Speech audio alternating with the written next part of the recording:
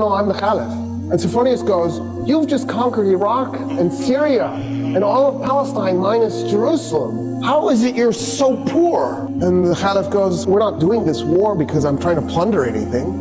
I'm a humble man with humble needs. And then Sophronius goes, why aren't you riding the camel? Omar goes, that's my servant on the camel, and we take turns so that neither one of us gets exhausted.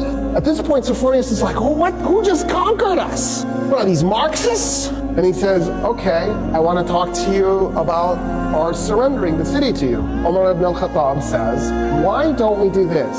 All Roman politicians leave Jerusalem. You just go. And you can take anything you can carry. So you can take gold. And Sophronius goes, okay, I mean, that's reasonable.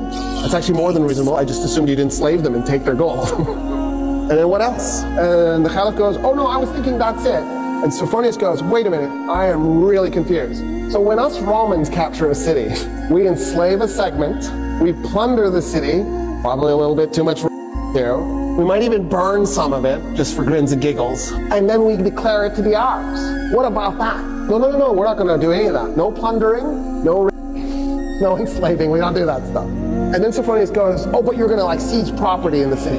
The Caliph goes, no, we're not gonna take anybody's property. We're gonna leave the city exactly like it is. And Sophronius goes, there's nothing to negotiate. Yeah, we surrender the city this instant.